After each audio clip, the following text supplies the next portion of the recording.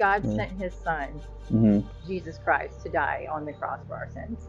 And Amen. he's the reason that we have the ability to go to heaven. We will not get to heaven without going through him. My story, you came to me because you thought I was a student. A student, yeah. I have a student here. Yeah. Because even though my dad pastored the church, I came home at 16 and told my parents I was pregnant. So I am living proof that if God touches your life, you can turn it around. Amen. Yeah. That's a testimony right there. So what's your name? My name is Leanne. Leanne Slavic. Nice to meet you. You too. Yeah. Where are you from? Poplar Bluff. Poplar Bluff. That's right. Yeah. I'm from Ukraine originally. Yeah. So what brings you out here? Like you say, you're a parent. My daughter's orientation freshman year. That's great. Yeah. So yeah, I'm asking people like what they believe about God, afterlife, because it's very important in our world to know what's going to happen, after we die and what our purpose in life is. So what do you believe about God and? God sent his son, Jesus Christ, to die on the cross for our sins.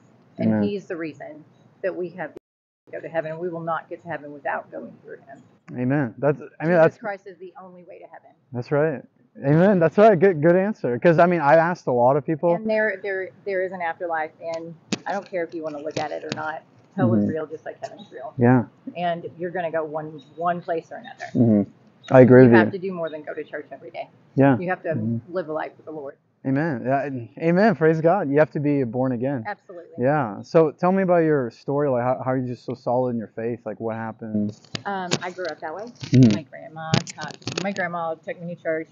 Everybody has one of those. Yeah, that's right. My dad is a pastor.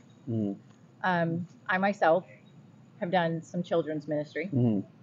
I kind of have a Peter take to it. I'm very lame in terms. Like, it's children's ministry, but that's what it is. That's awesome. So, do you feel like your relationship with God has gotten stronger over the years? Absolutely, particularly in the last 3 years. Was it because of COVID or? No, not at all. Because a lot of people found the Lord like through COVID or got stronger with whatever him. it takes to find him. Yeah. And even more so, whatever it takes to keep him. Because I get asked a lot, well, what was your experience? Tell me about your experience. It's not one sole experience. Right. Once you initially experience the Holy Spirit, you live that. Yeah, so for me, like God saved me in America. So I came from Ukraine, the country that's at war right now, and like I didn't know anything about the gospel. God brought me into a man and his son that actually told me about Jesus for the first time in my life. Well, I heard about him from my grandma, like stories, but I never knew actually like why Jesus came to die on the cross, and so I know I used to be very worldly, and then when I received Christ in my life, my whole life transformed, and and I really see how in America everyone is so like Christianized, but no one really has that relationship with Christ, and so that's what happened to me, and I see that's what happened to you too. Absolutely. Yeah. Absolutely. My story, you came to me because you thought I was a student. A student, yeah. I have a student here. Yeah. Because even though my dad pastors the church, I came home at 16 and told my parents I was pregnant. So I am living proof that if God touches your life, you can turn it around. Amen. Yeah. That's a testimony right there. Do you how do you share the gospel in your testimony with others? Do you do it regularly whenever God gives you the opportunity? Yes, absolutely. And just like right now. Yeah. Last night I needed prayer. And so I put on Facebook, and it's Matthew chapter 18, verses 18 through 20. When two or more gather in my name, there I'll be also. Yeah, I'll be with them. Amen. So you feel like God kind of really does answer your prayers when you put them out. Absolutely. All you have to have is that mustard seed of faith. Yeah, amen. Amen. And that's the biggest thing that I tell people is like if they really want to see God and they don't know if he exists, really have that mustard seed of faith. Even if they have so many questions about the Bible, Christianity, at least have that openness, that God can speak to. And he does reveal himself. And have that faith that if you take it to the Lord, leave it right there. Yeah. Don't walk away with the same worry. Amen. Don't walk away with that same stress. Amen. Leave it there. And if you feel it, our God is not a God of confusion. That is Satan. You pray Satan away. Amen. Yeah. Spiritual warfare. Yes. Yeah. So yeah, a lot of Christians that I talk to, they don't get discipled and understanding that the demonic realm is more real than even our 100%. physical. Absolutely. Absolutely. Yeah. And so we really train people. I'm from Arizona, so that's where I live permanently. But I'm here training churches how to evangelize. So that's why I'm here in Missouri. And this is kind of my home away from home. So it's cool meeting another strong believer here. Because if people don't know that the devil's always out to destroy you, steal, kill, and destroy, the Christian thinks that he's because I'm saved, like the devil's not going to touch me, but he can still try to access. Yeah. God promises us heaven Right. if we follow Him and we learn from Him and Amen. we live for Him. He doesn't promise us an easy road to get there. Mm-hmm. Yeah. Look at Job. Yeah. A man of suffering. Absolutely. Yeah. And when I became a Christian, a little part of my story is my mom, she went totally anti-Christian. Like she went towards the New Age route, kind of Oprah's The Magic, a lot of like godhood, self-godhood.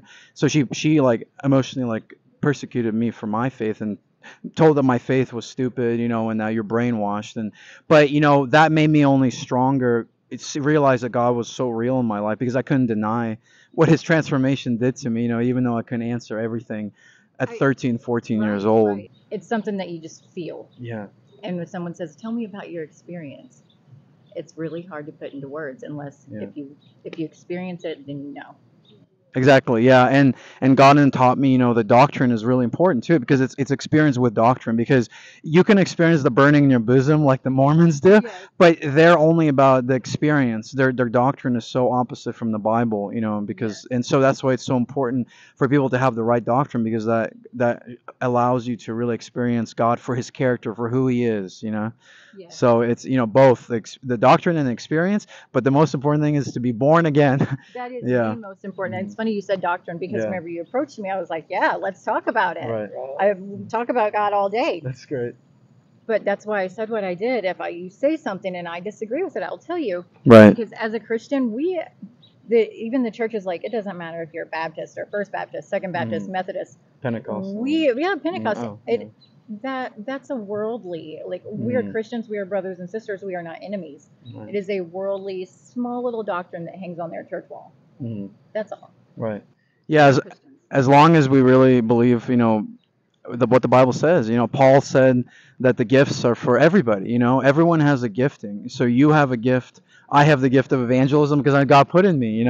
And I have the gift of encouragement. And so I've met so many of my friends in ministry. They have the gifts of prophecy. They can really speak a prophetic word over somebody's life. My life, I had prophetic words spoken over my life that led me to the path that I'm here today. I didn't listen to it at first, because I doubted God, but then God proved that his prophetic words were real. So you have to test the spirits. That's what Paul says. Test the spirits. Yes, because there will many come against you. Yeah. Trying to get you to believe it. It's God and it's not God. Right. So Satan will hide in the dark, and that's how he's going to fight every battle he's got. Amen. Amen. Yeah, this is a joy to meet you. God has been really blessing me with strong believers at Missouri State campus. I'm a campus missionary at University of Arizona, one of the biggest universities in America, but it's really, really hard. The ground is very hard there.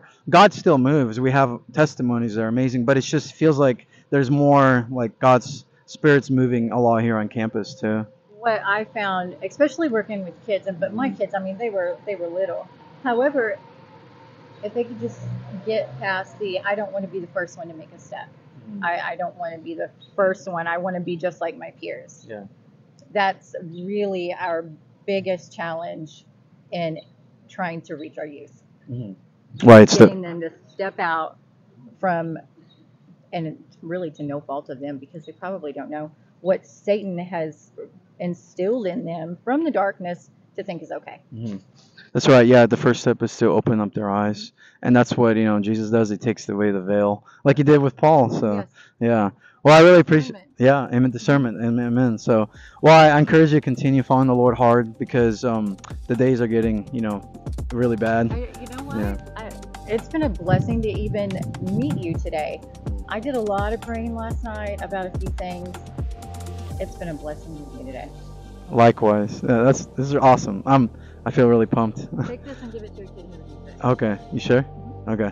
Well, God bless you. Thank you so much. You too. Yeah, Thank and you. I'll pray for you too. Thank you.